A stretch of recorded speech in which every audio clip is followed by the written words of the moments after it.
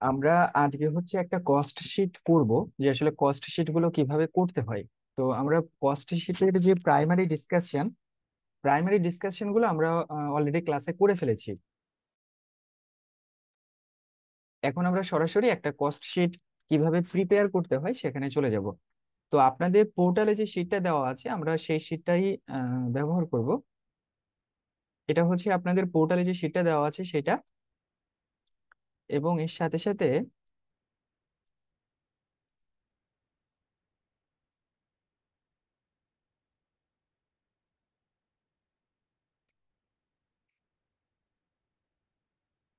আচ্ছা দেখুন তো আপনারা কয়টা স্ক্রিন দেখতে পাচ্ছেন, একটা নাকি দুইটা? স্যার দুইটা পাচ্ছি দুটা। স্যার। একটা একটা পিডিএফ ফাইল এবং একটা ওয়ার্ড ফাইল, দুইটাই দেখতে পাচ্ছেন? জি জি স্যার। স্যার। ওকে, তাহলে দেখুন আমাদের এই যে আপনার বাম পাশে যে পিডিএফ ফাইলটা আছে এখানে দেখুন 2.2। এখানে আসলে আপনাদের এইটা অলরেডি আপনাদের গ্রুপে পোস্ট করা আছে, আপনারা একটু পোর্টাল থেকে ডাউনলোড করে নেবেন। আমরা এই মুহূর্তে যেটা করব সেটা হচ্ছে সরাসরি আমরা এটা থেকে অঙ্কে চলে যাব, এবং কিভাবে অঙ্কে করতে হয় না হয় এটা কিন্তু আমি আপনাদেরকে গ্রুপে দেখিয়েছিলাম। এবং দেখবেন আপনারা যদি গ্রুপে, আমি আপনাদেরকে কি দিয়েছিলাম, একটা শিট দিয়েছিলাম যে কিভাবে আমরা কোন কস্ট কোথায় কিভাবে ক্যালকুলেশন করব, এই সকল বিষয় কিন্তু আমরা শীটে স্পষ্টভাবে উল্লেখ করেছিলাম। আপনাদের সুবিধার্থে আমি একটু শীটটা আপনাদেরকে যদি দেখাই। আচ্ছা, এইটাই হচ্ছে আমাদের কস্ট শীটের স্পেসিমেন। স্পেসিমেন মানে তো বোঝেন যে যে কোনো একটা জিনিসের একটা নমুনা থাকে। নমুনা বলতে তো বোঝেন যে একটা জিনিস কিভাবে হবে না হবে, এটার একটা নমুনা। তো এইটাই হচ্ছে এই নমুনা। এই নমুনা অনুসারে বা এটা আপনাদের কিভাবে আসলে আমরা কোনটা যাব সে বিষয়গুলো এখানে আলোচনা করা আছে। প্রথমে প্রাইম কস্ট বের করতে হবে, তারপরে ওভারহেড কস্ট, এটা দিয়ে আমরা টোটাল ম্যানুফ্যাকচারিং কস্ট পাবো। টোটাল ম্যানুফ্যাকচারিং কস্টের পরে আমরা ওপেনিং ওয়ার্ক ইন প্রোগ্রেস এটাকে যোগ করব, এবং ক্লোজিং ওয়ার্ক ইন প্রোগ্রেস এটাকে বিয়োগ করব। তাহলে আমরা পাবো নিট ম্যানুফ্যাকচারিং কস্ট। এটা থেকে production office and production administrative cost. আমাদের প্রোডাকশন ইউনিটেও কিন্তু একটা অফিস থাকে। এই প্রোডাকশন ইউনিটের যে অফিস থাকে সেই অফিস থেকে আমরা প্রোডাকশন অফিসের যে খরচটা আছে সেই খরচটা লিখবো, এবং অন্যান্য যে খরচগুলো আছে সেই খরচগুলো আমরা এখানে দিব। তবে এটা সবসময় আপনারা মাথায় রাখবেন, এটা কিন্তু প্রোডাকশন অফিসের, তার মানে যে অফিসে আমরা কি করতেছি, এই মেটেরিয়ালস গুলো প্রডিউস করতেছি, সেখানে যে খরচটা সেটা এখানে আসবে। এর সাথে সাথে দেখুন আমরা প্রোডাকশন কস্ট পেয়ে গেলাম। প্রোডাকশন কস্টের পরে আমরা opening stock of finish goods, আমাদের opening stock of finish goods যেটা ছিল সেইটা আমরা এখানে লিখব, এবং এটার সাথে closing stock of finish good এটা লিখব। এই দুইটা করার পরে আমরা যেটা পাবো সেটা হচ্ছে cost of goods good sold. Soul. আমি আবারও বলছি, কস্ট অফ গুডস সোল্ড এটা পাবো। এবং এই যে কস্ট অফ গুডস সোল্ড, এটা থেকে যদি আমরা সেলস থেকে কস্ট অফ গুডস সোল্ডটাকে বাদ দিই, তাহলে আমরা পাবো হচ্ছে গ্রস প্রফিট বা গ্রস লস। দুইটার যে কোনো একটাই হতে পারে। এবং দেখুন আমরা কিন্তু এইটা কোথা থেকে যে পাচ্ছি, এই কলামের সাথে কিন্তু আমরা এখানে আহ বাম পাশে এইটার আইডেন্টিফাই করে রেখেছি যে আসলে আমরা এইখান থেকে আমরা এটা পাচ্ছি। যেমন আমরা দেখতাম না যে প্রফিট অ্যান্ড লস অ্যাকাউন্টে আমরা কি করতাম, কস্ট অফ গুডস সোল্ড থেকে সেলস অর রেভিনিউ বাদ দিলে আমরা কি পেতাম, গ্রস প্রফিট অথবা গ্রস লস। সেটা ওইটা এবং এইটা একই রকম। তবে কস্ট শিটে কিছু সীমাবদ্ধতা বা কিছু কিছু বিষয়গুলো এখানে লিপিবদ্ধ করা হয় না। যেমন ইনকাম ট্যাক্স আসে না, তারপরে হচ্ছে আপনার ইন্টারেস্ট ফ্রম ইনভেস্টমেন্ট, এরকম কিছু জিনিস আসে না। তো এই কস্ট শিটের যে প্রফিট এবং লস অ্যাকাউন্টের যে প্রফিট, এই দুইটাকে আবার সমান করার জন্য আমরা কিন্তু একটা রিকনসিলিয়েশন স্টেটমেন্ট তৈরি করি, যে reconciliation of cost account and profit and loss account.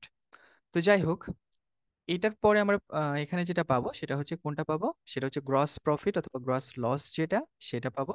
এবং গ্রস প্রফিট অথবা গ্রস লস পাওয়ার পরে আমরা হচ্ছে কোনটা করব দেখুন, এইটার সাথে আমাদের যে ডিস্ট্রিবিউশন এক্সপেন্স যেটা আছে বা সেলিং এক্সপেন্স যেটা আছে বা অন্যান্য এক্সপেন্স যেটা আছে এটাকে বাদ দিব, মানে বিক্রয় সম্পর্কিত সকল খরচকে এখানে বাদ দেওয়া হবে।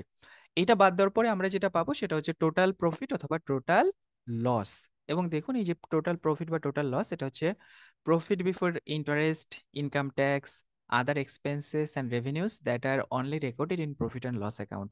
আমাদের এই কস্ট শিটে কিন্তু যে আমরা প্রফিটটা দেখাই বা লসটা দেখাই, এটা কিন্তু নিট প্রফিট না। এটা সবসময় একটু লক্ষ্য রাখবেন, আমরা কিন্তু এখানে টোটাল একটা কথা ব্যবহার করছি। তার মানে আমরা নিটে যখন যাব, নিট মানে হচ্ছে সর্বশেষ, ওইটা থেকে আসলে বাদ দেওয়ার আর কিছু অবশিষ্ট থাকে না। তবে টোটাল মানে হচ্ছে কি, এটাকে আমরা যেটা আসলে নিয়ে এসেছি, এখনো এটা থেকে আমরা কিছু জিনিস বাদ দিতে পারি। তো সেই কারণে আমরা কিন্তু এখানে টোটাল কথাটা ব্যবহার করেছি। এবং এটা আপনারা সবসময় মাথায় রাখবেন যে অ্যাকাউন্টিং রিলেটেড যে কোনো জায়গায় যখন টোটাল কথাটা ব্যবহৃত হয়, তার মানে হলো এইটার ফিগার, মানে নিট ফিগার, যেইটা আর কোনো বাদ দেওয়ার অংশে যাবে না, সেটা নিশ্চয় এখনো বাকি আছে। সুতরাং টোটাল কথাটা ব্যবহার করার অর্থই হলো হয়তোবা এখান থেকে আরো কিছু বাদ যেতে পারে। তবে যদি নিট কথাটা আমরা ব্যবহার করি, তার মানে ওইটা থেকে আর কিছু বাদ যাবে না। যেমন আমরা দেখুন এখানে নিট ম্যানুফ্যাকচারিং কস্ট লিখেছি, তার মানে হচ্ছে এই ম্যানুফ্যাকচারিং কস্টটা আপাত দৃষ্টিতে এই পর্যন্তই সীমাবদ্ধ, এটা থেকে বাদ দেওয়ার নতুন কোনো জিনিস নেই। তো এটা একটু মনে রাখবেন যে এটা আসলে অ্যাকাউন্টিং এর টার্ম। একটা জিনিস দেখবেন যে অ্যাকাউন্টিং এ একটা জিনিস যেটা বোঝাচ্ছে, হয়তোবা সাধারণ ডিকশনারি মিনিং এ ওইটা হয়তোবা অন্য কিছু বুঝিয়ে থাকতে পারে। তবে বাস্তবিকভাবে প্রায়োগিক অর্থে অ্যাকাউন্টিং এর যে বিষয়গুলো যে বিশিষ্ট অর্থ প্রদান করে, এই বিষয়কেও আপনাকে সচেতনভাবে লক্ষ্য রাখতে হবে। তো যাই হোক, এই স্পেসিমেনটা আপনাদের গ্রুপে আমি কিন্তু অনেক আগেই দিয়ে দিয়েছি, আপনারা একটু ওখান থেকে দেখে নেবেন। তো চলুন আমরা এবার একটু অঙ্কে চলে যাই।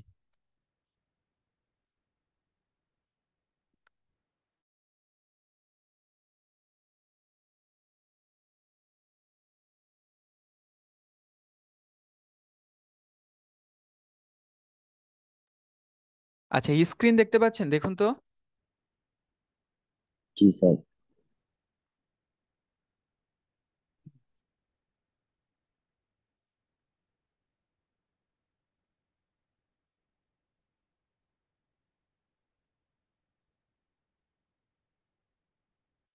আপনারা কি সবাই স্ক্রিন দেখতে পাচ্ছেন? জি স্যার। জি স্যার, দেখা যাচ্ছে। জি স্যার, দেখতে।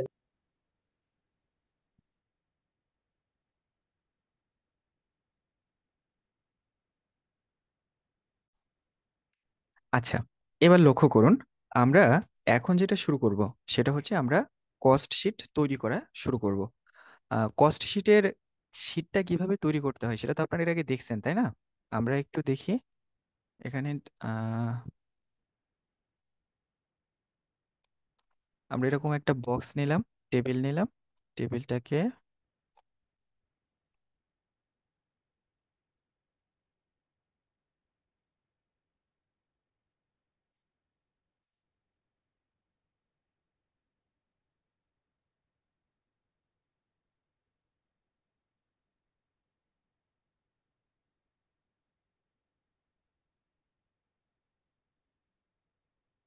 এখানে কি কি হবে বলুন তো কেউ?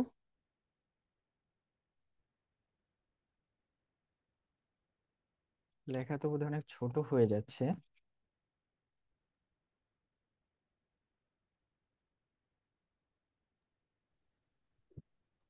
আচ্ছা, লেখা কি বুঝতে পারছেন? জি স্যার, জি বোঝা স্যার। যাচ্ছে। Yes sir. আচ্ছা, যাদের একটু বোঝা না যায় একটু জুম করে নিন, কেমন?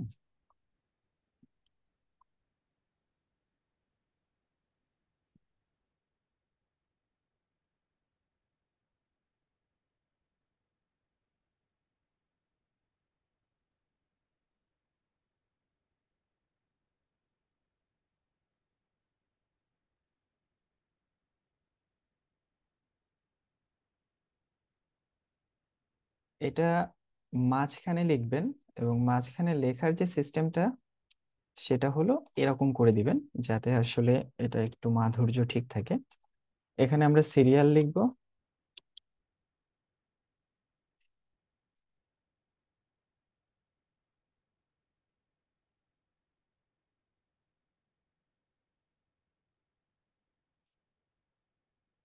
এখানে পার্টিকুলার্স, এখানে অ্যামাউন্ট, বিডি বাংলাদেশি টাকা, আচ্ছা, এটাই হচ্ছে মোটামুটি মূল জিনিস। আমরা সিরিয়াল দেখবেন আমাদের বইতে যেভাবে করা আছে, বইতে কিন্তু সিরিয়াল দেওয়া নেই যে আসলে আমরা কোথা থেকে কোনটা পাচ্ছি। দেখা গেল বইতে অ্যাড অর ডিডাক্ট লিখে আমাদেরকে সেভাবে করে দেওয়া আছে। তো আমরা এটাকে আরেকটু ভালোভাবে প্রকাশ করার জন্য আমরা এখানে একটা সিরিয়াল দিয়ে নিব। এটা আসলে ভুল কিছু না। আমাদের পুরনো প্রকাশ নীতি অনুযায়ী আমরা যে বিষয়টাকে যত বেশি কি করতে পারবো, সহজবোধ্য করতে পারবো, এটাই হচ্ছে আমাদের সবচেয়ে বড় নিয়ম। এবং এখানে যাতে কোনো তথ্য, প্রাসঙ্গিক তথ্য বাদ না পড়ে যায়, এটা হচ্ছে আমাদের লক্ষ্য রাখতে হবে। তাহলে এখানে দেখুন সর্বপ্রথম আমাদের যেটা আসবে, সর্বপ্রথম আমরা 1 নম্বরে কি করি বলুন তো? Direct cost, direct material cost. Prime cost calculation. আমরা 1 নম্বরের স্টেপে কি করব? প্রাইম কস্ট ক্যালকুলেশন করব, তাই না? তার মানে আমরা 1 নম্বরে চলে আসি, 1 নম্বরে এসে প্রাইম কস্ট ক্যালকুলেশন করব। তো এখানে এটা প্রাইম কস্ট ক্যালকুলেশন লেখার পর এখানে হয়তো আপনি একটা আন্ডারলাইন দিয়ে নেবেন।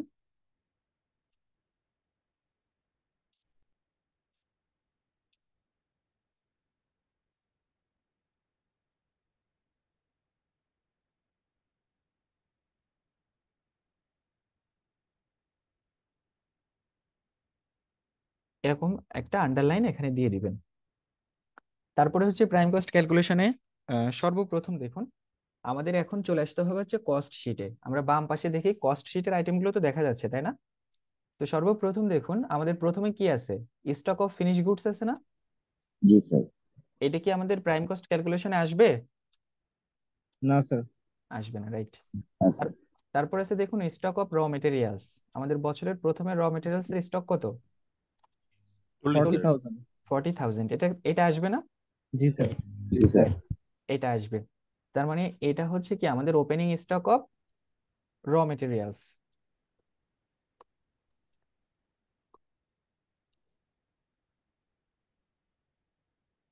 র মেটেরিয়ালস এটা কত? Opening stock of raw materials 40,000। 40,000। তাহলে এখানে আমরা লিখব 40,000। এর সাথে একটা জিনিস লক্ষ্য করুন তো, ওয়ার্ক ইন প্রোগ্রেস এটা কি ওপেনিং না বছরের শুরুতে যেটা? Sir. এটা কি এখানে আসবে? না স্যার। No sir. আসবে না। তারপরে আছে পারচেজ অফ র মেটেরিয়ালস, এটা আসবে না? এটা আসবে স্যার। এটা কি হবে, যোগ হবে না বিয়োগ হবে? যোগ হবে। অ্যাড হবে স্যার। অ্যাড হবে। তার মানে এটা অ্যাড পারচেজ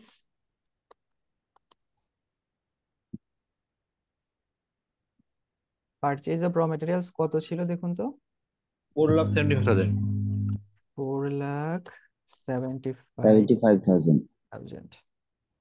এটার সাথে এবার একটা জিনিস লক্ষ্য করুন, তাহলে আমাদের টোটাল র মেটেরিয়ালস কত আসলো, যেটা হলো আমাদের ওপেনিং ছিল আর এই বছরে যেটা কিনেছিলাম, এই দুইটাই হচ্ছে কি আমাদের র মেটেরিয়ালস এর টোটাল কালেকশন না?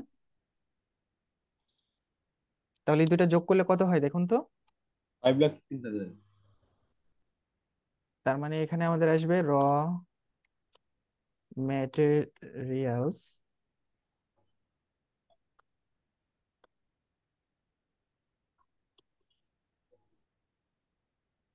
অ্যাভেলেবেল। আমাদের র মেটেরিয়ালস অ্যাভেলেবেল তাহলে কত আসছে, যোগ করলে কত আসে? 5,15,000। 5,15,000। জি স্যার। এই যোগ বিয়োগ আপনারা একটু লক্ষ্য করেন, আমি কিন্তু ক্যালকুলেটরে করতেছি না যেহেতু এখানে লিখতেছি। ওকে, এরপরে আসছে, এরপরে হবে আমাদের পরের গুলো দেখুন তো, তারপরে কি আছে?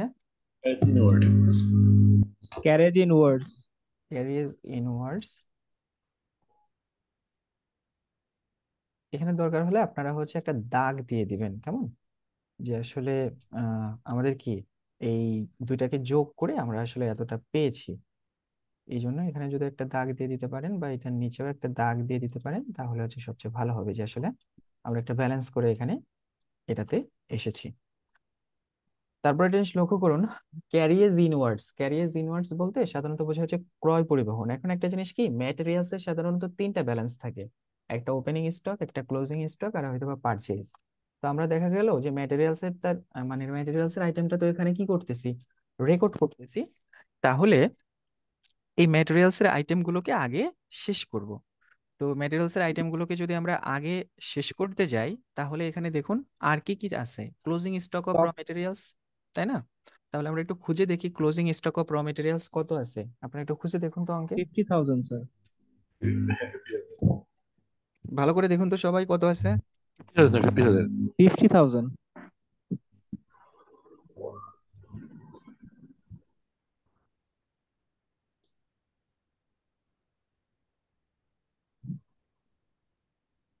50,000। Yes, sir. Sir. একটা জিনিস লক্ষ্য করুন, আমাদের ক্লোজিং স্টক অফ র ম্যাটেরিয়ালসে কিন্তু ডেট নাই, আছে না, স্যার। একেবারে সেকেন্ড লাস্ট, মানে শেষ থেকে দ্বিতীয়টা লক্ষ্য করুন। শেষ থেকে দ্বিতীয় আইটেমটা কিন্তু ওখানে লেখা আছে যে আমাদের closing stock of raw materials, এবং এখানে কিন্তু দেখুন এই শুধু দেওয়া আছে স্টক অফ র মেটেরিয়ালস। তো স্টক অফ র মেটেরিয়ালস আছে কিন্তু কোনো তারিখ নেই। তো আমাদের দেখুন আর একটা র মেটেরিয়ালস আছে যে যেখানে কিন্তু তারিখ রয়েছে, সেটা হচ্ছে স্টক অফ র মেটেরিয়ালস 1/1/2002। তো আমাদের টোটাল স্টক অফ র মেটেরিয়ালসই হয় দুইটা, একটা হচ্ছে ওপেনিং, একটা হচ্ছে ক্লোজিং। তো যেহেতু আমাদের এখানে ওপেনিংটা আছে কিন্তু ক্লোজিংটা দেওয়া নেই, মানে উল্লেখ করা নেই, কিন্তু আরো একটা স্টক রয়েছে, তাহলে এটা আমরা নিশ্চিত করে ধরতে পারি না যে এটা হচ্ছে closing stock of raw materials নিচে যেটা আছে। জি স্যার। হ্যাঁ, এই জন্য আমরা এখানে এই যে স্টক অফ র মেটেরিয়ালস এটা আমরা নিশ্চিত করে ধরে নিব যে এটাই হচ্ছে আমাদের closing stock of raw materials. যেহেতু আমাদের র মেটেরিয়ালস এর স্টকই হয় দুইটা, একটা ওপেনিং একটা ক্লোজিং, একটা যেহেতু সুনির্দিষ্ট করে বলাই আছে এটা ওপেনিং, তাহলে বা অন্য যেটা আছে সেটা ক্লোজিং, ঠিক আছে? সেহেতু আমরা এখানে দিব লেস। এটা বুঝতে পেরেছেন তো সবাই, যে এটা ক্লোজিং না বলা থাকলেও কিভাবে আমরা সুনির্দিষ্টভাবে ক্লোজিংই ধরলাম। জি স্যার। জি স্যার, ডেট না। যদি যদি উপরে ওপেনিং স্টকের যে স্টক অফ র মেটেরিয়ালস এর সাথে যদি তারিখ না থাকতো, তাহলে কি আমরা নিজেরটাকে ক্লোজিং স্টক ধরতে পারতাম? না, স্যার।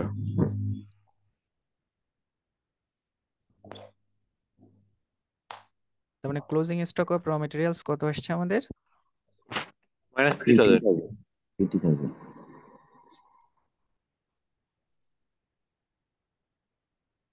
আচ্ছা, এটা 20-এ করি, কারণ এটা করলে একটু বেশি বড় হয়ে যাচ্ছে।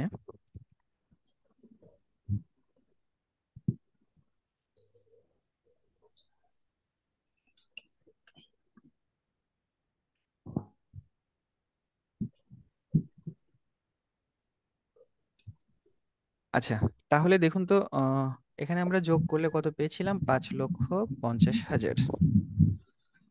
Closing stock of raw materials কত পেয়েছি আমরা? 50,000। এই বাদ দেন তো, বাদ দিলে কত থাকে?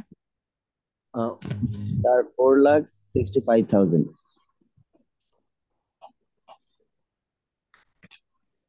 এই সবাই দেখছেন এটাই থাকে? Yes, sir. 4,65,000, তাই তো? জি স্যার। এ পর্যন্ত কি বুঝতে সমস্যা আছে? এইটার নাম কি দিব বলুন তো আমরা? এই যে আমরা একটা র মেটেরিয়ালস পেলাম, আমাদের ওপেনিং একটা ছিল, ক্লোজিং এসে আমরা একটা পেলাম, এটার নাম কি হবে বলেন তো? Consume of the raw materials. হ্যাঁ, এটা হচ্ছে র মেটেরিয়ালস কনজিউমড। তার মানে হচ্ছে একটা জিনিস লক্ষ্য করুন, আমরা ওপেনিং ছিল মানে বছরের শুরুতে আমরা পেয়েছিলাম যেটা ওইটা, আর আমরা আরো কিছু কিনেছি পরে, পারচেস করছি, আর দেখলাম বছরের শেষে আমাদের এই ব্যালেন্স আছে, তো বাকিটা নিশ্চয়ই আমাদের ব্যবহার হয়ে গেছে, তাই না? এই কারণে আমরা এটাকে নাম দিব raw materials consumed.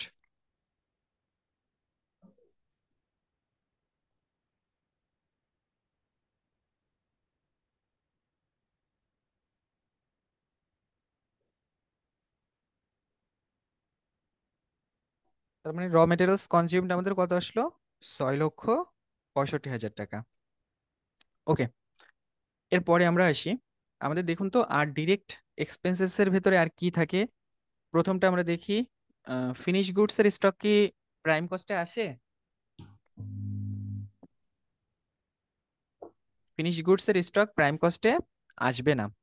Stock of raw materials আসবে, আমরা র মেটেরিয়ালস দিয়েছি। ওয়ার্ক ইন প্রোগ্রেস প্রাইম কস্টে আসবে না।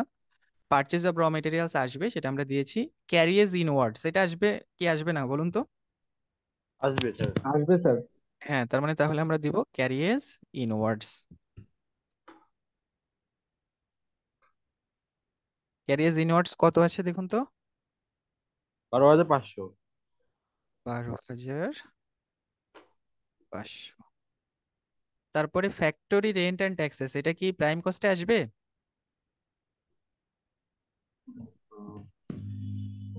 হ্যাঁ স্যার, আসবে না? ওয়েজেস এটা আসবে না? এই ফ্যাক্টরি মানে কি? ফ্যাক্টরি মানেই সব ইনডিরেক্ট না? ও আচ্ছা আচ্ছা আচ্ছা। Indirect cost. তাহলে কি এটা ডিরেক্ট কস্ট ক্যালকুলেশন মানে প্রাইম কস্ট ক্যালকুলেশনে আসবে? আসবে না স্যার। হ্যাঁ। আদার প্রোডাকশন এক্সপেন্সেস এটা কোথায় যাবে? এক্সপেন্সে যাবে স্যার। এক্সপেন্সেস যাবে। আদার প্রোডাকশন এক্সপেন্সেস বলতে আসলে অন্যান্য যে প্রোডাকশন খরচ বোঝায়। আমাদের প্রোডাকশন খরচের সর্বশেষ স্টেপ কোনটা? Production office and production administrative expense না? দেখবেন, মনে করেন যদি আমরা বড় বড় কোম্পানি মনে করেন হিসাব করি, যেমন মনে করেন কোকা কোলা।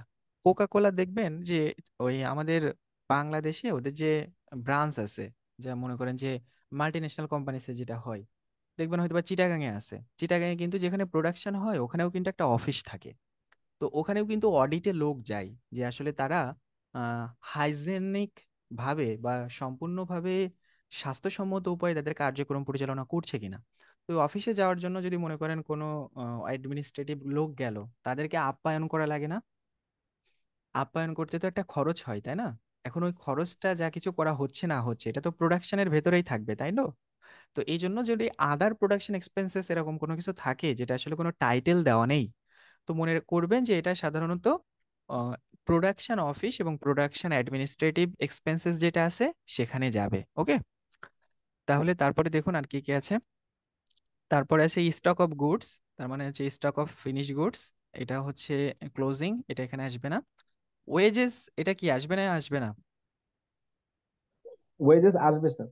কারণ ওয়েজেস হচ্ছে কি direct direct expense. Direct expense, তাহলে এখানে ওয়েজেস। ওয়েজেস কত আছে? 1,75,000. 1,75,000। ওকে, তারপরে লক্ষ্য করুন ওয়ার্ক ম্যানেজার স্যালারি। এই ওয়ার্ক মানে কি বলুন তো?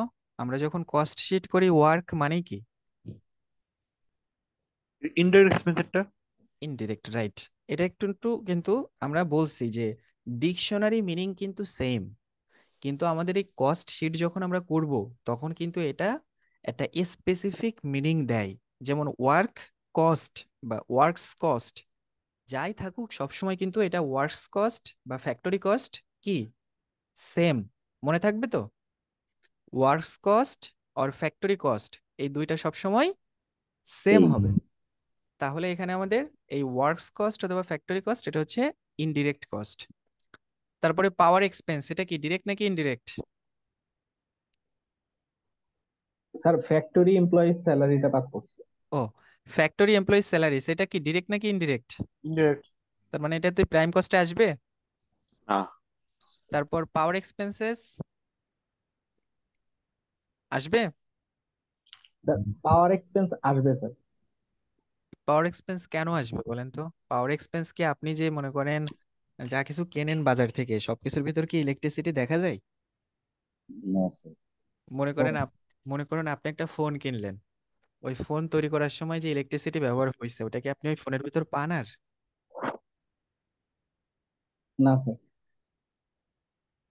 শুনুন, আমরা ডিরেক্ট কস্টে সেই সকল জিনিস আনবো যেই জিনিসগুলো সরাসরি প্রোডাক্টের ভেতরে মানে টাচ করা যায়। বুঝতে পেরেছেন?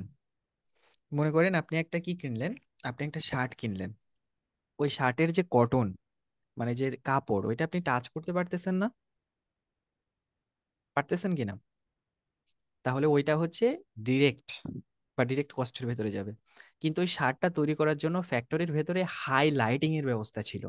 ওই হাই লাইটিং এর জন্য হাই ইলেকট্রিসিটির দরকার ছিল। ওইটা কি ওই শার্টের ভেতরে দেখা যাবে, বা শার্টের ভেতরে ওইটা কি বর্তমান থাকবে বা উপস্থিত থাকবে ওই ইলেকট্রিসিটি বা ওই লাইটিং বা আলো? প্রত্যক্ষভাবে কি থাকবে? না স্যার। এই কারণে এটা পরোক্ষ খরচ। বুঝতে পারছেন? জি স্যার। প্রত্যেকটা জিনিস কিন্তু যুক্তি সহকারে যদি আপনি না বোঝেন, পরে কিন্তু এটা কি কনফিউশন ক্রিয়েট হবে, মানে গুলাই ফেলবেন। এটার জন্য মানে কনফিউশন ক্রিয়েট মানে দূর করে সেভাবে পড়বেন, ঠিক আছে? তার মানে আমাদের পাওয়ার এক্সপেন্স কি হবে? Indirect expenses. এক্সপেন্স। এবার জেনারেল এক্সপেন্সেস কোথায় যাবে? জেনারেল এক্সপেন্সে যাবে স্যার লাস্টে। হ্যাঁ, জেনারেল এক্সপেন্সেসে যাবে। এটা হচ্ছে আমাদের হলো কি জেনারেল এক্সপেন্স যেটা থাকে সাধারণত অফিস এবং এগ- আহ, ex- আপনার অ্যাডমিনিস্ট্রেটিভ যে এক্সপেন্সেস গুলো আছে ওইগুলোতে চলে যাবে। সেলস ফর দ্য ইয়ার, আমাদের বছরের সেলস যেটা আছে, আর ওয়ার্ক অফ র মেটেরিয়ালস এটা তো আমরা দিয়েছি, আর ওপেনিং এটা হচ্ছে ক্লোজিং ওয়ার্ক ইন প্রোগ্রেস। তার মানে যদি লক্ষ্য করেন, আমাদের কি আর কোনো জিনিস আছে যেটা আসলে আমাদের প্রোডাকশন কস্টে আসবে, এই না স্যার, প্রাইম কস্টে আসবে? না স্যার, আছে? না স্যার। নাই, আর নাই স্যার। তাহলে আমরা প্রাইম কস্ট বের করতে পারবো না? এই যোগ জি স্যার। করেন তো, কত হয়? 6 লাখ 6,525,000। তার মানে আমরা লিখবো এখন প্রাইম কস্ট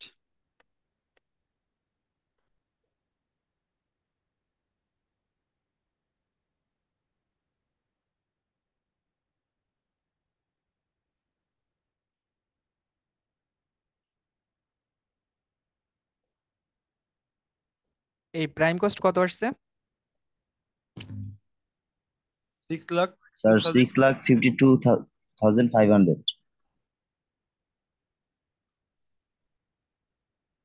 6,52,500, তাই তো?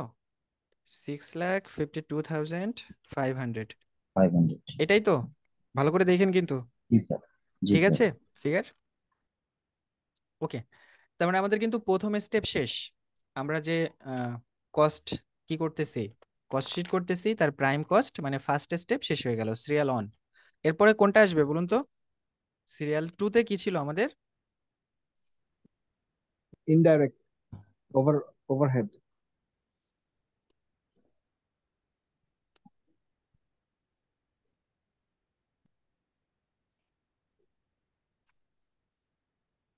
আমরা প্রথমে প্রাইম কস্টের সময় সকল ডিরেক্ট কস্ট নিয়েছিলাম।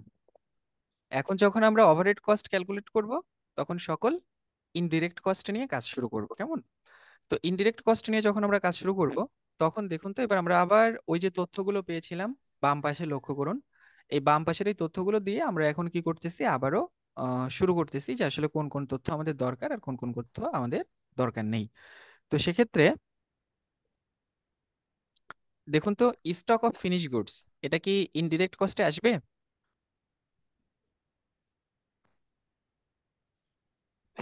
হ্যাঁ স্যার। এই stock of finish goods indirect কস্টে আসবে, নাকি এটা হচ্ছে প্রোডাকশন কস্টের সাথে, মানে টোটাল যেটা আমাদের প্রোডাকশন কস্ট বা প্রোডাকশন, ওইটার সাথে opening stock of finish good R closing stock of finish good দিলে আমরা কি পাই? Cost of good sold. তাহলে কি এটা এখানে আসবে? না sir. Stock of raw materials আমরা অলরেডি ইউজ করছি না এটা, মানে ইয়েস স্যার। অলরেডি এটা কি আমাদের মানে আমরা অলরেডি এর আগে একবার এটাকে রেকর্ড করে ফেলেছি। তো রেকর্ড যেহেতু করে ফেলেছি, আমরা একটা কাজ করি, এটাকে হয়তো বা একটা সাইন দিয়ে রাখি, দেখি।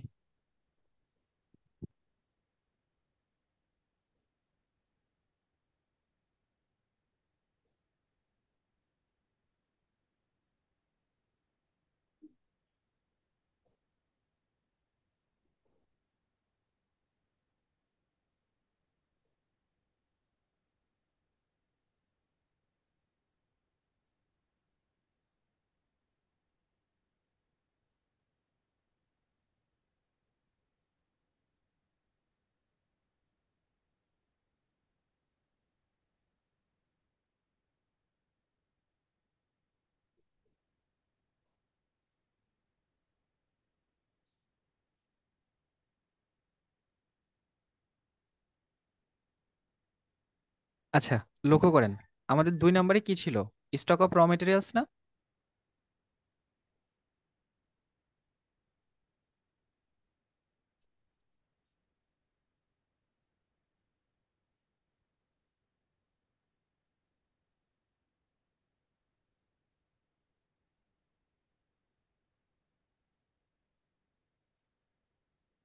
দুই নম্বরে ছিল হচ্ছে stock of raw materials. Stock of raw materials তো এখানে আসবে না, তাই না? কারণ স্টক অফ র মেটেরিয়ালস আমরা অলরেডি একবার রেকর্ড করছি। 3 নম্বরে কি ছিল দেখুন, work in progress. Work in progress কি এখানে আসবে ইনডিরেক্ট কস্টে?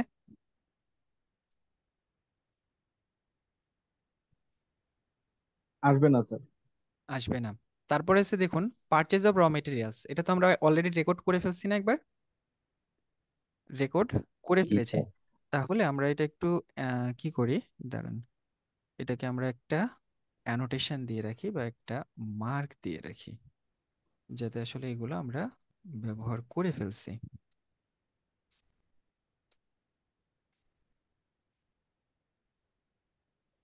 আচ্ছা, কোনটা কোনটা দেখুন আমরা ব্যবহার করছি। এটা তো ব্যবহার করছি, তাই না?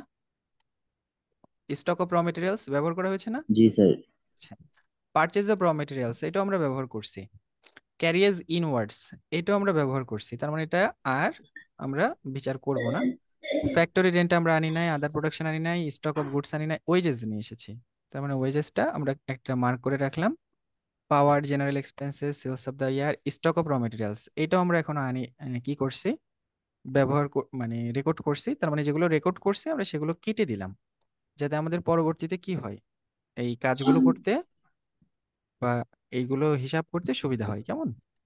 তাহলে এবার লক্ষ্য করুন আমাদের তাহলে এখানে থাকে কতগুলো। আমরা কি স্টক অফ ফিনিশ গুডস এটা তো আমাদের এখন লাগছে না। ওয়ার্ক ইন প্রোগ্রেস এটাও আমাদের এখন লাগছে না। ফ্যাক্টরি রেন্ট অ্যান্ড ট্যাক্সেস এটা লাগবে না। Yes sir. তাহলে আমরা এখন লিখি ফ্যাক্টরি রেন্ট অ্যান্ড ট্যাক্সেস। তাহলে ফ্যাক্টরি রেন্ট অ্যান্ড ট্যাক্সেস কত আছে দেখুন তো। 7250।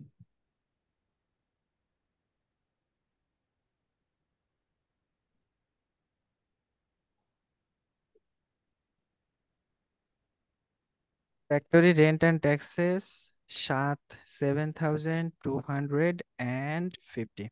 ওকে, তার মানে ফ্যাক্টরি ট্যাক্সেস যেটা আছে সেটা পেয়ে গেলাম। ফ্যাক্টরি ট্যাক্সেস এর তার মানে যেহেতু আমরা এটাকে পেয়ে গিয়েছি, এই জন্য আমরা এটাকে কেটে দিই বা রেকর্ড করেছি, কেটে দিলাম।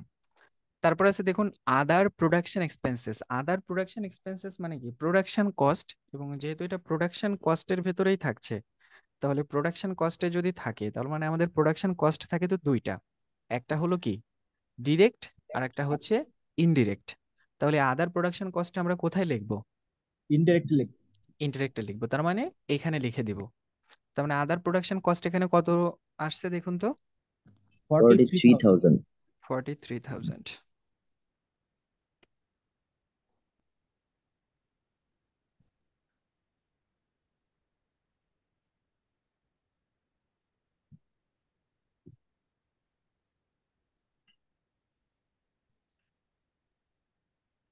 ওকে, আদার প্রোডাকশন কস্ট আমাদের লেখা হয়ে গেল। তার মানে এখানে আমরা আদার প্রোডাকশন কস্টটা কেটে দিব। ওকে, তারপরে এসে দেখুন স্টক অফ গুডস, তার মানে এটা কি closing stock of finish goods না? Yes sir. এটা কি এখানে আসবে? না স্যার। আসবে না। তারপরে আছে দেখুন ওয়ার্ক ম্যানেজার স্যালারি, এটা কি ডিরেক্ট নাকি ইনডিরেক্ট কস্ট? ইনডিরেক্ট কস্ট এটা আসবে। ইনডিরেক্ট। তার মানে আসবে। Yes sir. ইয়েস, তার মানে আমরা এটা এবার লিখে ফেলি ওয়ার্ক ম্যানেজার্স স্যালারি।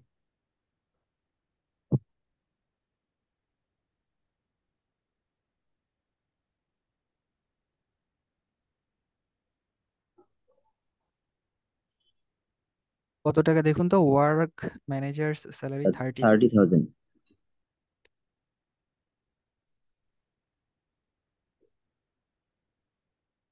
ওকে, ওয়ার্ক ম্যানেজার স্যালারি আমরা রেকর্ড করলাম। রেকর্ড যেহেতু করেছি এটাকে আমরা কেটে দিই, যেহেতু রেকর্ড হয়ে গেছে। ফ্যাক্টরি এমপ্লয়ি স্যালারিজ এটা আসবে নাকি আসবে না? অবশ্যই আসবে। কারণ এটা ইনডিরেক্ট কস্ট। এটা আমরা কেটে দিই, লেখার আগে কেটে দিলাম। ফ্যাক্টরি এমপ্লয়ি স্যালারি কত? 60,000। জি স্যার।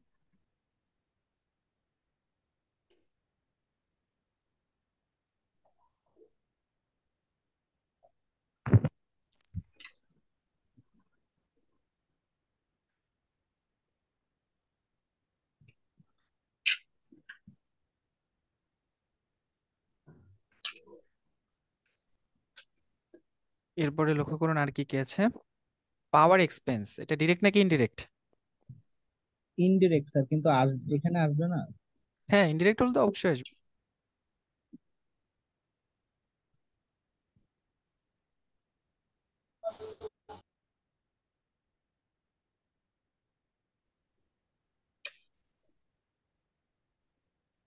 পাওয়ার এক্সপেন্স কত আছে? 9500। তার মানে পাওয়ার এক্সপেন্স আমরা রেকর্ড করে ফেললাম 9500। জেনারেল এক্সপেন্সেস, জেনারেল এক্সপেন্সেস সাধারণত মনে রাখবেন যে জেনারেল এক্সপেন্সেস মানে হলো মানে সাধারণ যে খরচগুলা, এই জেনারেল এক্সপেন্সেস যদি থাকে এটা সবসময় আপনারা দিবেন production office and production expenses এর ঘরে। বুঝতে পেরেছেন? আমাদের এটা সাধারণ খরচ বলতে সাধারণত আমরা প্রোডাকশন ইউনিটের সাধারণ খরচ বুঝে থাকবো। ঠিক আছে? এখানে কিন্তু সাধারণ খরচের কোনো স্পেসিফিকেশন দেয়া হয়নি যে আসলে এটা কোন রকম সাধারণ খরচ। তো আমরা ধরে নিব যে প্রোডাকশন ইউনিটে অনেক সময় দেখা যায় বিভিন্ন যে ভোক্তা সংরক্ষণ অধিদপ্তরের লোকজন আসে, বা বিভিন্ন সময় যে কি করে যে কোয়ালিটি বা বিএসটিআই মানসম্মত ভাবে প্রোডাকশন করা হচ্ছে কিনা এরকম লোকজন আসে। তো ওরকম লোকজন যখন আসে বা অডিটের লোকজন আসে, ওদেরকে কিছু আপ্যায়ন করতে হয় না? মনে করেন অফিসে যারা এই যে ঊর্ধ্বপদস্থ কোনো লোকজন আসলে, তো এই যে আপ্যায়ন খরচ বলেন বা তাদের যে কোনো কাজের জন্য তাদের জন্য মানে সম্মানার্থে বা তাদের জন্য একটা মানে কি করা গাড়ির ব্যবস্থা করা আসা যাওয়ার জন্য, তো ইত্যাদি কাজের সাধারণত যেসব খরচ হয় এটা আমরা কি করব, জেনারেল এক্সপেন্সেস এর ভিতরে দিয়ে রাখবো। এবং আমরা এটা মাথায় রাখবো যে জেনারেল এক্সপেন্সেসটা সবসময় প্রোডাকশন অফিস এবং প্রোডাকশন অ্যাডমিনিস্ট্রেটিভ এক্সপেন্সেস এর ভিতরে অন্তর্ভুক্ত হবে। মনে থাকবে তো? জি স্যার। জি স্যার। আচ্ছা, তার মানে জেনারেল এক্সপেন্সেস আসবে আমাদের প্রোডাকশন অফিস এবং প্রোডাকশন অ্যাডমিনিস্ট্রেটিভ এক্সপেন্সেসে, এটা আর এখানে আসছে না। আর সেলস এখানে কি আসবে? Sales for the year, no হ্যাঁ sir. Sir. Work in progress, এটা তো এখন আসবে না তাই না? ইয়েস। তার মানে আর কি কিছু আছে আসার মতো? না, আর কিছু না। তার মানে যোগ করে ফেলতে পারি না আমরা? জি স্যার। জি যোগ স্যার। করলে কত হয় দেখুন তো? স্যার 14,09,750। কত? এই সবাই ভালো করে যোগ করেন, ভুল যায় না যেন। সবাই যোগ করেন, যে কজন আছেন সবাই যোগ করুন তো কত আসে। কি বলতাম? Sir, sir 1,49,750। হুম, 1,49,750। 750। হুম, এটা ঠিক আছে। তার মানে এটা আমাদের কি খরচ বলুন তো, আমরা যেটা পেলাম?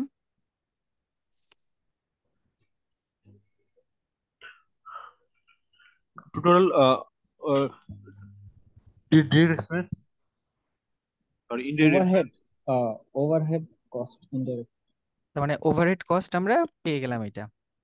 3 নম্বরে যখন আমরা আসবো, 3 নম্বরে এসে এই দুটো যোগ করলে আমরা কি পাবো বলেন তো? আমরা যখন আসলে ওভারহেড এর সাথে মানে 1 এবং 2 যদি যোগ করি তাহলে আমরা কি পাই বলুন তো? মনে আছে?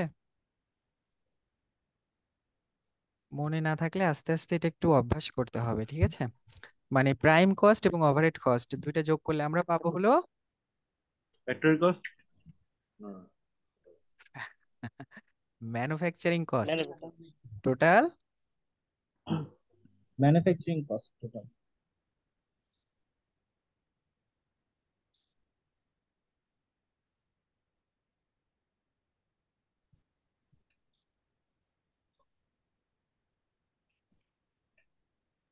কত আসে যোগ করেন তো?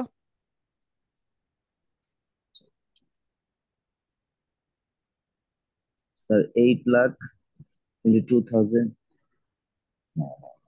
8,00,000। এই সবাই যোগ করেন।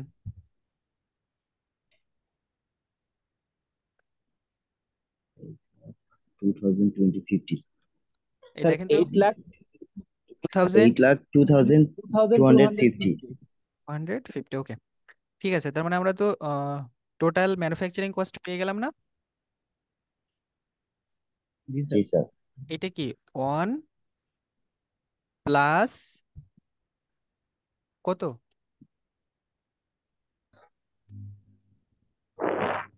1 প্লাস 2 না? 1 আর 2 যোগ করলে আমরা এটা পেয়েছি না? এই জন্য আমরা 3 নম্বরে এসে কিন্তু 1 আর ও 2 যোগ আমরা যোগ করে রেখেছি, বুঝতে পেরেছেন? স্যার আমরা খাতায় লেখার সময় কি এভাবে লিখে দিব যে 3 নাম্বার স্টেপে এসে 1+2 সিরিয়ালে?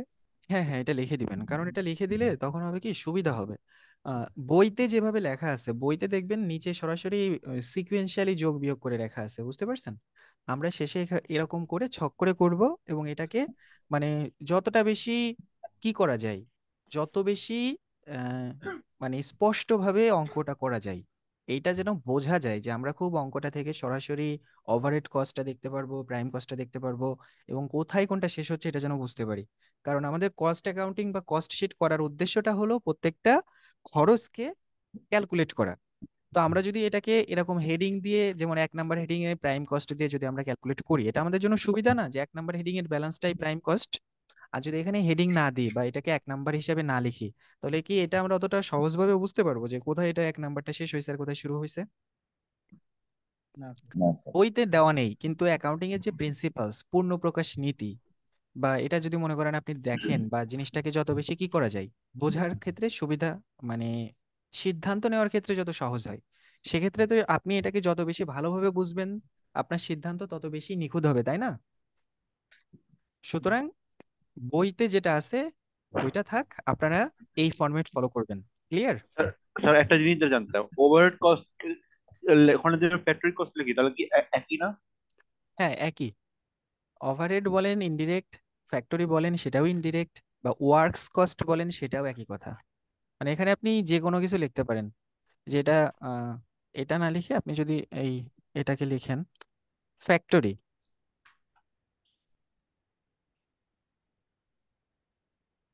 তাও হবে।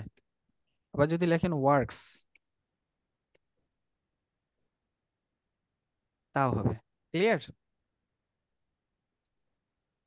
জি স্যার।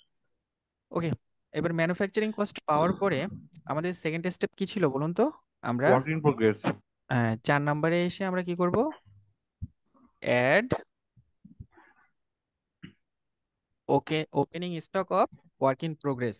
এই opening stock of work in progress কোথায় আছে খুঁজে বের করেন, এই পাশে দেখুন, যেগুলো কেটে দেওয়া আছে বাকিগুলোর ভিতর পেয়ে যাবেন। 15,000 ওপেনিং, আর ক্লোজিং 10,000।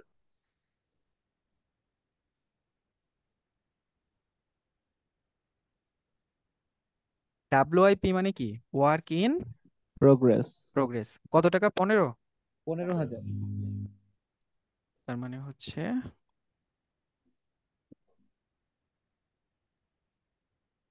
15,000। আর এর সাথে বাদ যাবে কোনটা? Less closing work in progress.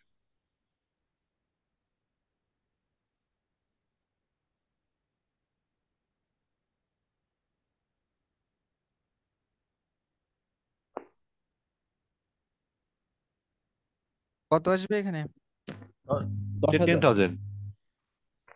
আমরা হচ্ছে আমাদের ওয়ার্ক ইন প্রোগ্রেস ওপেনিং ছিল কত টাকা? 15,000। আবার ওয়ার্ক ইন প্রোগ্রেস দেখুন একেবারে শেষে ওয়ার্ক ইন প্রোগ্রেস কত টাকা?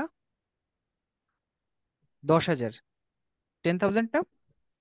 জি স্যার।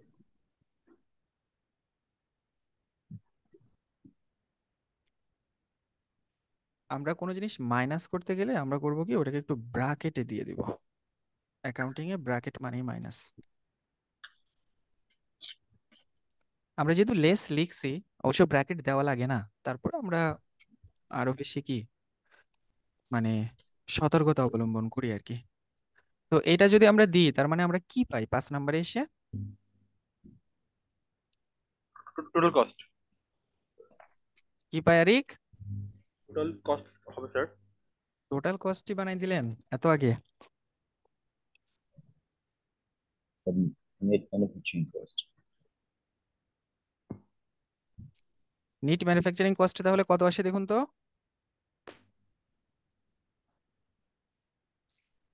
8,07,250। 8,07,250, ঠিক আছে।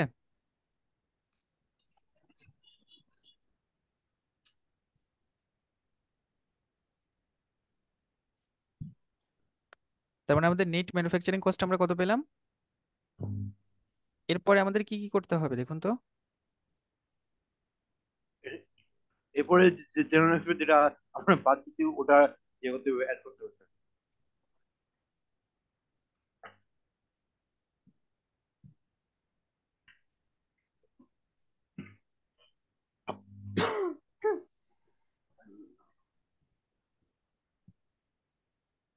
আচ্ছা, এবার লক্ষ্য করুন, আমাদের তো ম্যানুফ্যাকচারিং কস্টটা চলে আসলো, তাই না? এর সাথে আমাদের production office and production administrative এক্সপেন্সেসটা যোগ হবে না?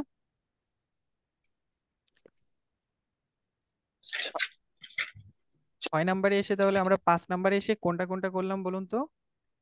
3-এর সাথে আমরা কি যোগ করলাম? 3-এর সাথে 4 নাম্বার ব্যালেন্সটাকে যোগ করলাম, তাহলে আমরা এখানে এসে 5 পেলাম। 6 নম্বরে এসে আমরা কি পাবো? 6 নম্বরে আমাদের কোনটা আনতে হবে? Production office and production administrative expenses. আচ্ছা দেখুন তো, production office and production administrative expenses আছে কিনা, বা থাকলেও কোনটা?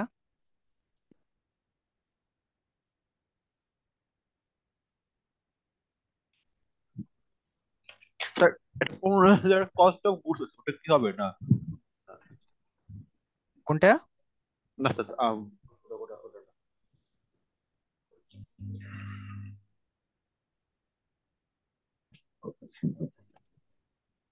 জেনারেল এক্সপেন্স শুধু নাকি?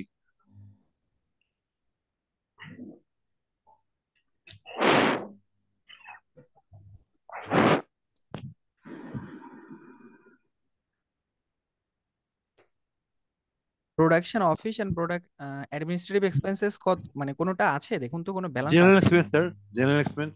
হ্যাঁ, জেনারেল এক্সপেন্সেস, রাইট। তার মানে জেনারেল এক্সপেন্সেস যেটা আছে এটাই হচ্ছে আমাদের কি? Production office and production administrative expenses.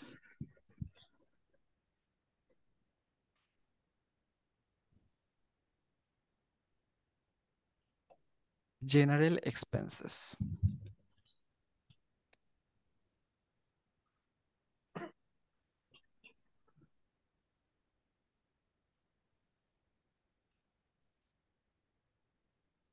General expenses এর ব্যালেন্স কত দেখুন তো? 32,500 না?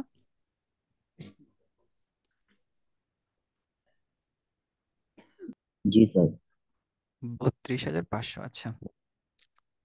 তার মানে আমরা যদি এটাকেও কেটে দিই, জেনারেল এক্সপেন্সেস, ওকে, তাহলে আমরা এখন কি পাই বলুন তো? এই 5 এবং 6 যোগ করলে টোটাল কস্ট। আমরা পাবো হচ্ছে প্রোডাকশন কস্ট। তার মানে 7 নম্বরে এসে আমাদের কোনটা কোনটা? 5 এবং 6 এটা যোগ করলে আমরা এটা পাবো।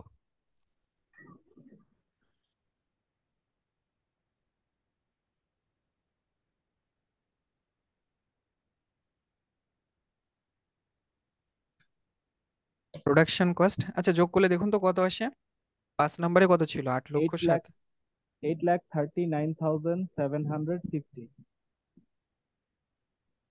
8,39,750, 750, ঠিক আছে না? জি স্যার। আচ্ছা, প্রোডাকশন কস্ট আমরা পেয়ে গেলাম। প্রোডাকশন কস্টের সাথে আমাদের 8 নম্বরের স্টেপে কোনটা ছিল বলুন তো? এরপরে আমাদের কোনটা লাগবে? যে opening finish good. Stock of finish goods R closing stock of finish goods. তো তাহলে আমরা ওটাকে লিখে ফেলি।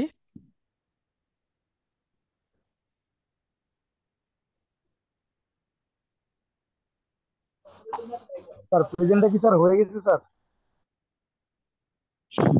আচ্ছা, এবার দেখুন, আহ, এখানে কত আসবে? প্রেজেন্ট হচ্ছে আপনারা সবাই আপনাদের রোলগুলো হচ্ছে চ্যাট বক্সে দিয়ে দেন।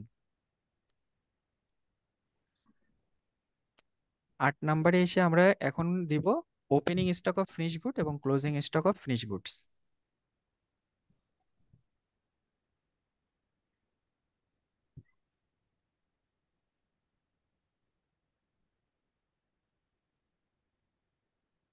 ফিনিশ গুডস সংক্ষেপে আমরা FG লিখছি। দেখুন তো ফিনিশ গুডস এর ব্যালেন্স কত আছে। 6,000 দেখুন একেবারে সবার উপরেই যে opening stock of finish goods সবার উপরে যেটা আছে এটা, সেটা হচ্ছে 6,000, এই যে 6,000 যেটা।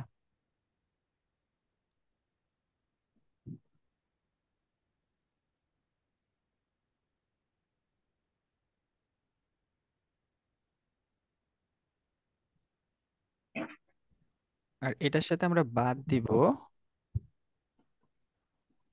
closing stock of finished goods.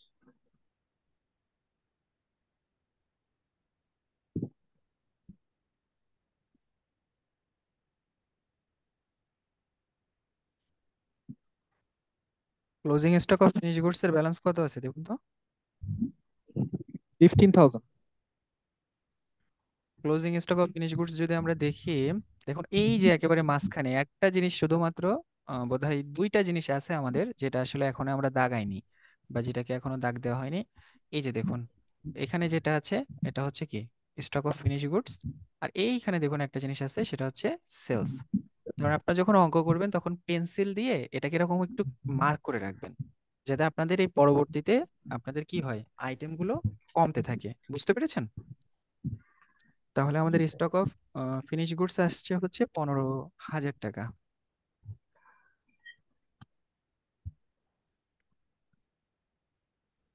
আচ্ছা, তাহলে আমরা দুইটাকে যোগ করলে কত পাই দেখুন তো।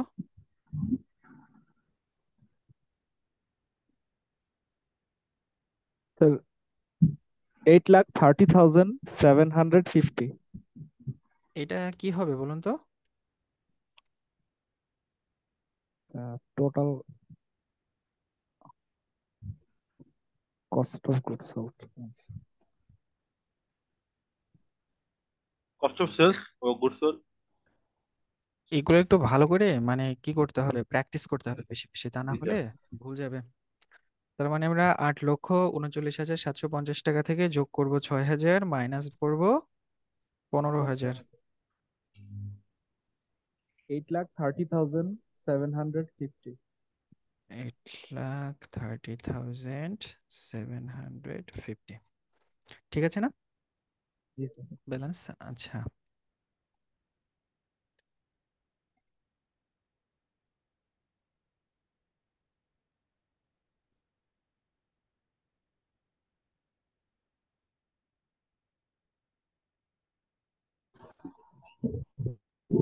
আচ্ছা, স্যার প্রেজেন্টটা কাছে ছিল স্যার। তারপরে আমরা যেটা হচ্ছে করব 10 নাম্বারটা। 10 নাম্বারে কোনটা আসবে বলুন তো এরপর। স্যার অ্যাটেন্ডেন্সটা বাকি ছিল স্যার। আচ্ছা, অ্যাটেন্ডেন্সের কথা কে বলছেন? স্যার অ্যাটেন্ডেন্সটা দিতে পারিনি স্যার। আপনার রোলটা চ্যাটে যে আপনার মেসেজ আছে দেখুন, এই মেসেজে আপনার রোলটা দিয়ে দেন, নাম লাগবে না, শুধু রোল দেন। আচ্ছা, কস্ট অফ গুডস সোল্ড আসলো। কস্ট অফ গুডস সোল্ড এর পরে কি আসবে বলুন তো। আমাদের আর মানে কস্ট অফ গুডস সোল্ড যদি আমরা পেয়ে যাই তারপরে আমাদের বাকি থাকে কি বলুন তো। স্যার রেভিনিউ বাকি থাকে। হ্যাঁ, রেভিনিউ নাই এখানে। কস্ট অফ গুডস সোল্ড এর ভেতরে এখন তো আমাদের মনে করেন ওই পণ্যটা তৈরি হয়ে গেল, এখন আমাদের সেলস রিলেটেড যে খরচগুলো সেটা থাকে না, যেমন হচ্ছে selling office and selling administrative expenses. তার মানে আমাদের 10 নম্বরে আসবে কি selling office and selling administrative expenses. দেখুন তো এরকম কিছু আছে কিনা আমাদের অঙ্কে।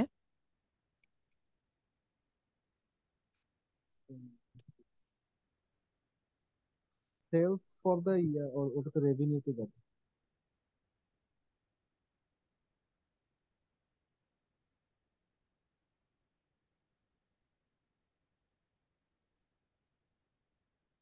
আছে 10 নম্বরের কিছু? নাই স্যার। জাস্ট সেলস আছে, সেলস ফর দ্য ইয়ার আছে। আর আমাদের গ্রস প্রফিট এখানে এখানে পে করতে হবে। হ্যাঁ, আমাদের গ্রস প্রফিট এখান থেকে বের করতে হবে, এরপরে সেলস এর ওইটা আসবে। আরেক ঠিক ধরছে। এখানে আর একটা কলাম আসবে।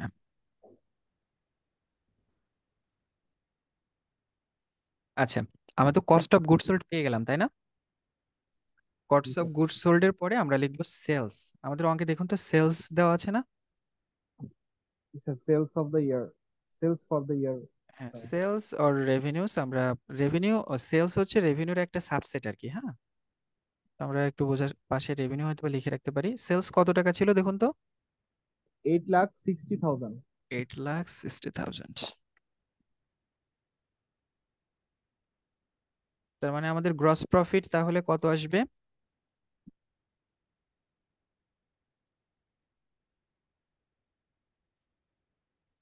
Ten minus 9,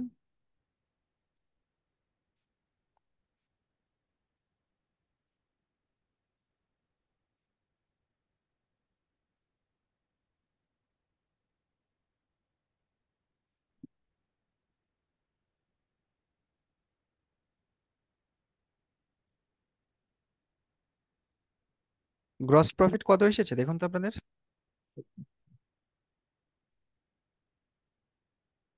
16,90,700। এই এত আসবে নাকি? বাদ দিতে হবে তো আট ও লক্ষ ষাট হাজার টাকা থেকে। জি স্যার, এত 250 স্যার। 30,750. 29,250 এটা আসছে না? Yes sir. জি স্যার, এটা আসছে। তাহলে আমরা গ্রস প্রফিট পেয়ে গেলাম। গ্রস প্রফিট পেয়ে যাওয়ার পরে আমাদের আরো কিন্তু কিছু আইটেম ছিল। লক্ষ্য করুন, গ্রস প্রফিট পেয়ে যাওয়ার পরে আমরা কি selling office and selling administrative expenses এটা বাদ দিই না? জি এটা স্যার। বাদ দিই। এটা বাদ দেওয়ার পরে আমরা হচ্ছে টোটাল প্রফিট বের করি। তো আমাদের সেলিং অফিস এবং সেলিং অ্যাডমিনিস্ট্রেটিভ এক্সপেন্সেস এর কোনো খরচ কি আমাদের অঙ্কে আছে দেখুন তো? আমাদের অঙ্কে তো আর কোনো আইটেমই নেই, আমাদের না তো স্যার, এই সমস্ত। এই এই এই গ্রস প্রফিট আমাদের প্রফিট হবে স্যার। হ্যাঁ, মানে আমাদের এই যে অঙ্কের যে তথ্যটা দেওয়া আছে, আমাদের এই অঙ্কে আর কিন্তু কোনো তথ্যই নেই, কারণ যতগুলো তথ্য ছিল আমরা সবগুলো কিন্তু রেকর্ড করে ফেলেছি। দেখুন এখানে কিন্তু আমাদের একটা তথ্য বাকি নাই, যেটা আমরা রেকর্ড করি নাই। তাহলে আমরা পরবর্তীতে যখন যাব, 11 নম্বরে যখন যাব, 11 নম্বরে গিয়ে কোনটা লিখব? যে 11, আচ্ছা এখানে 11, 12 এখানে 12 - 11। হ্যাঁ, 10, 11, 12, 13। তার মানে তখন আমাদের গ্রস প্রফিট কত? 11, 11 মাইনাস 12। তার মানে কত আসে দেখুন তো? আমাদের গ্রস প্রফিট থেকে আমরা এটা বাদ দিব। আমরা প্রফিট এবং লস অ্যাকাউন্টে কি করতাম বলুন তো? গ্রস গ্রস প্রফিট থেকে সকল কিছু বাদ দিতাম না? জি সেলস স্যার। এক্সপেন্স বাদ দিতাম। হ্যাঁ, এক্সপেন্সেস। এখানেও তো সেলিং মানে বিক্রি, বিক্রির সাথে যত খরচগুলো এখানে এটা বাদ দিব। তো আমাদের এখানে কি এরকম কোনো খরচ তো নাই, তার মানে আমাদের এটার ব্যালেন্স হচ্ছে 0। তাহলে এটাই আমাদের কি টোটাল প্রফিট। Yes sir. মানে টোটাল প্রফিট কত আসবে দেখুন? 29,250।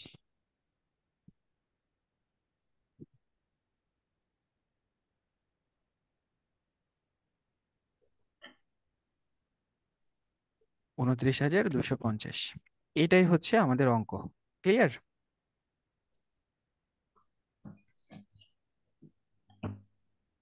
এবং আমরা করি কি, একটা নির্দিষ্ট সময় পরে কিন্তু এই যে টোটাল প্রফিটটা পেলাম, এই টোটাল প্রফিটটার সাথে কিন্তু আমাদের ওই যে প্রফিট এবং লস অ্যাকাউন্টের যে ব্যালেন্স থাকে ওইটাকে কিন্তু আমরা রিকনসাইল করি। রিকনসাইল মানে বোঝেন তো? পুনরায় চেক করা। রিকনসাইল মানে হচ্ছে কি, কিছু কিছু আইটেম আছে যেটা প্রফিট অ্যান্ড লস অ্যাকাউন্টে আসে কিন্তু আমাদের কস্ট শিটে আসে না, আমরা সেইগুলোকে কি করি, দুইটার সাথে ম্যাচ করাই। তো এইটাই ছিল আমাদের অঙ্ক। 29,250। আমাদের এখানে কত ব্যালেন্স আসছে দেখি। এই যে দেখুন, লক্ষ্য করুন আমাদের এই যে এখানে যে অঙ্কটা করা আছে, এটা দেখুন, এই ব্যালেন্সটাও দেখুন 29,250, দেখতে পাচ্ছেন সবাই? জি স্যার। প্রফিট, জি এই স্যার। যে প্রফিট, এটা আমরা পেলাম কত? 29,250। আমরা এই যে দেখুন অঙ্কেও আমরা কত পেয়েছি এতক্ষণ যেটা অঙ্কটা করলাম?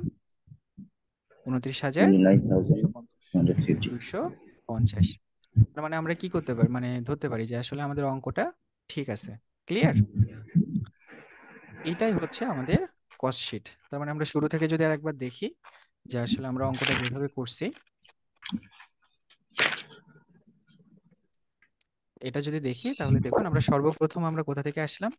সর্বপ্রথম আমরা হচ্ছে এটা প্রথমে লিখবো যে এটা আসলে কিভাবে এসেছে। যদি কোনো নাম দেওয়া থাকে সে নাম দিব, তারপরে কস্ট শিট দিব, তারপরে কি করব, এখানে কোন সময়ের জন্য তৈরি করছি সেটা দিব, তারপরে সিরিয়াল পার্টিকুলারস অ্যামাউন্ট টাকা, এখানে যা কিছু আছে সেগুলোকে আমরা একটা সিরিয়াল ওয়াইজ এখানে দিয়ে দিব। তারপর অন্যান্য যে খরচগুলো আছে সেই খরচগুলো এখানে প্রথমে প্রাইম কস্ট ক্যালকুলেট করব। তারপরে হচ্ছে যারা হাইলাইটার ব্যবহার করেন তারা এই প্রাইম কস্ট ক্যালকুলেশনকে একটু হাইলাইট করে দিবেন, হয়তোবা ইয়েলো অথবা গ্রিন, যে কোনোটা দিয়ে আপনারা দিতে পারেন। 2 নম্বরে আপনারা ওভারহেড কস্ট ক্যালকুলেশন বা ইনডিরেক্ট কস্ট ক্যালকুলেশন করবেন, সেটা করবেন। এই দুইটাকে যোগ করলে আমরা টোটাল পাবো কি, টোটাল ম্যানুফ্যাকচারিং কস্ট। এটা থেকে opening work in progress, closing work in progress বাদ দিলে আমরা পাবো net manufacturing cost. NEET manufacturing কস্টটার থেকে আমরা জেনারেল এক্সপেন্সেস যেটা আছে সেগুলো বাদ দিলে মানে production office and production administrative expenses কি করলে বাদ দিলে আমরা পাবো এই প্রোডাকশন অফিস এবং প্রোডাকশন অ্যাডমিনিস্ট্রেটিভ এক্সপেন্সেস যদি আমরা বাদ দিই তাহলে যেটা থাকবে সেটা হচ্ছে প্রোডাকশন কস্ট। আর প্রোডাকশন কস্টের সাথে opening stock of finish goods, closing stock of finish goods, এটা বাদ দিলে আমরা পাবো cost of goods sold. R cost of goods sold থেকে রেভিনিউ অথবা সেলস বাদ দিলে আমরা গ্রস প্রফিট পাই। গ্রস প্রফিটের সাথে বিক্রয় সংক্রান্ত খরচ বাদ দিলে টোটাল প্রফিট পাই। কেমন? আর এই টোটাল প্রফিট থেকে যদি আমরা যেমন দেখেন প্রফিট অ্যান্ড লস অ্যাকাউন্টে যেমন যে বিষয়গুলো থাকতো, ইন্টারেস্ট এক্সপেন্স থাকতো, ইনকাম ট্যাক্স থাকতো, এগুলো বাদ দেওয়ার পরে আমরা এটা সাধারণ করি কি, এই কস্ট শিট করার পরেও একটা রিকনসিলেশন স্টেটমেন্ট তৈরি করি যে আমাদের প্রফিট এবং লস অ্যাকাউন্টে যত টাকা আসলে নেট প্রফিট আসছে আর কস্ট শিটে টোটাল প্রফিট যেটা আসছে, এই দুইটাকে এক করার জন্য আমরা ব্যাংক রিকনসিলেশন স্টেটমেন্টের মতো আমরা কিন্তু একটা profit and loss account and cost account reconciliation statement করি। সেখানে এসে কিন্তু আমরা এটাকে রিকনসাইল করি। বুঝতে পেরেছেন? যেমন আমাদের এই যে দুইটা অ্যাকাউন্ট আছে, কি কি অ্যাকাউন্ট বলুন তো? এর আগে আমরা কি অ্যাকাউন্ট করছি?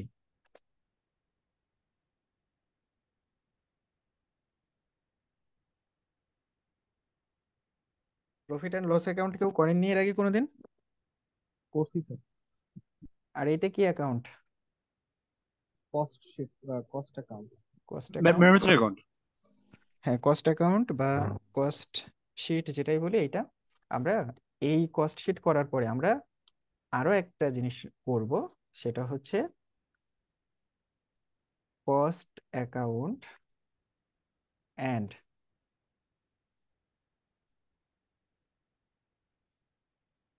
Profit and loss account reconciliation statement. এবং এইটা করার পরেই কিন্তু আমরা ভালোভাবে বুঝতে পারবো যে আসলে এর ভেতরে আসলে কি কি সমস্যা আছে বা কি কারণে আসলে আমরা এটার কাজগুলো এইভাবে করি। এটা কিন্তু আপনারা তখন আরো সুন্দরভাবে বুঝতে পারবেন। বুঝতে পেরেছেন?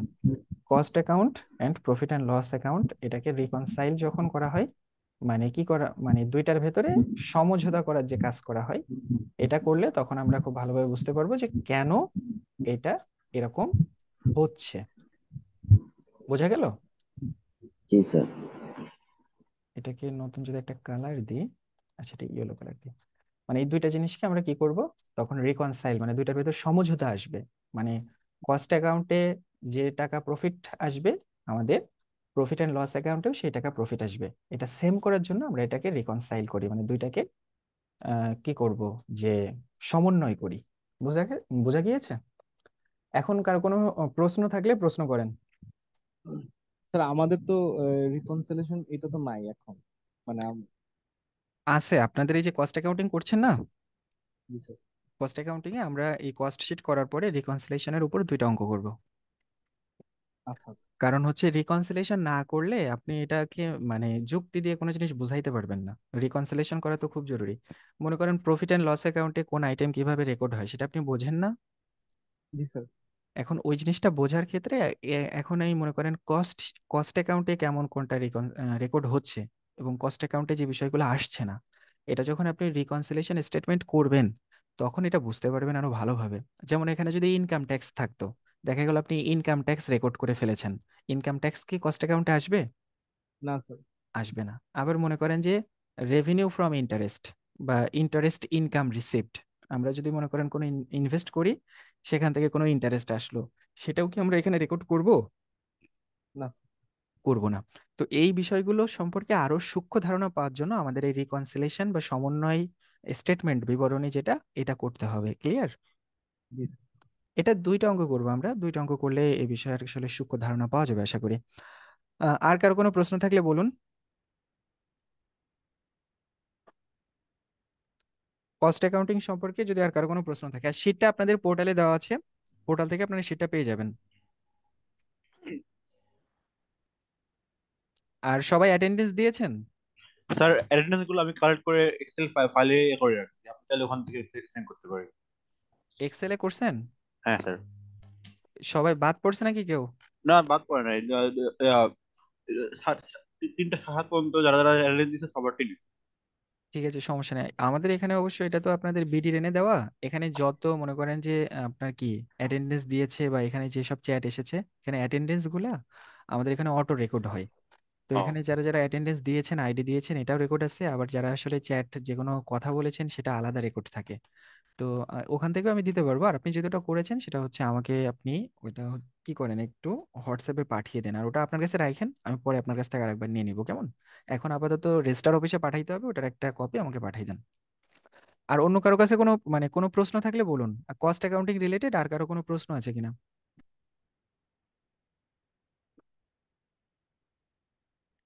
কস্ট অ্যাকাউন্টিং রিলেটেড আর কারো কোনো প্রশ্ন আছে? না স্যার।